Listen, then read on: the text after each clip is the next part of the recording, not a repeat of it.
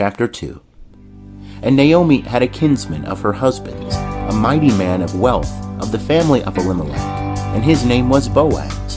And Ruth the Moabitess said unto Naomi, Let me now go to the field, and glean among the ears of grain after him, in whose sight I shall find favor. And she said unto her, Go, my daughter. And she went, and came and gleaned in the field after the reapers. And her hap was to light on the portion of the field belonging unto Boaz, who was of the family of Elimelech.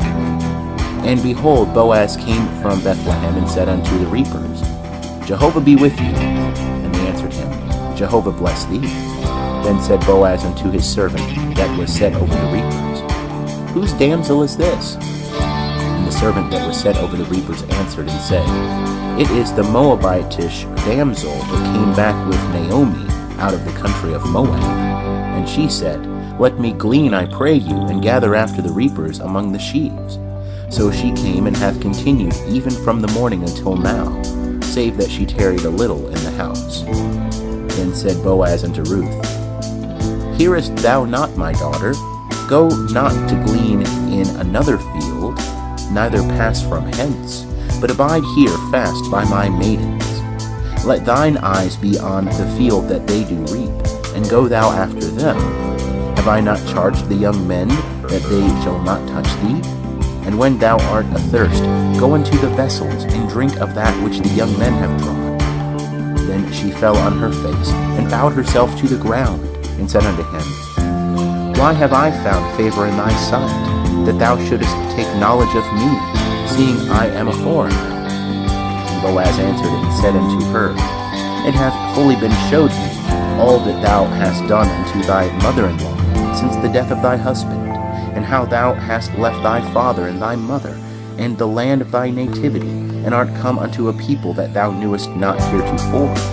Jehovah recompense thy work, and a full reward be given thee of Jehovah, the God of Israel, under whose wings thou art come to take refuge.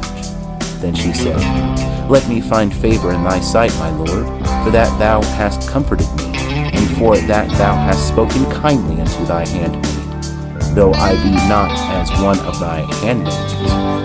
And at mealtime Boaz said unto her, Come hither, and eat of the bread, and dip thy morsel in the vinegar. And she sat beside the reapers, and they reached her parched grain, and she did eat, and was sufficed, and left thereof. And when she was risen up to glean, Boaz commanded his young men, saying, Let her glean even among the sheaves, and reproach her not. And also pull out some for her from the bundles, and leave it, and let her glean, and rebuke her not. So she gleaned in the field until even, and she beat out that which she had gleaned, and it was about an ephah of barley. And she took it up, and went into the city, and her mother-in-law saw what she had gleaned. And she brought forth, and gave to her that which she had left after she was sufficed.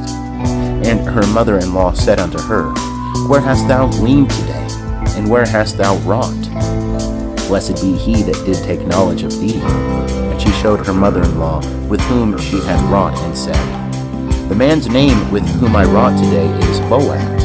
And Naomi said unto her daughter-in-law, Blessed be he of Jehovah, who hath not left off his kindness to the living and to the dead. And Naomi said unto her, The man is nigh of kin unto us, one of our near kinsmen.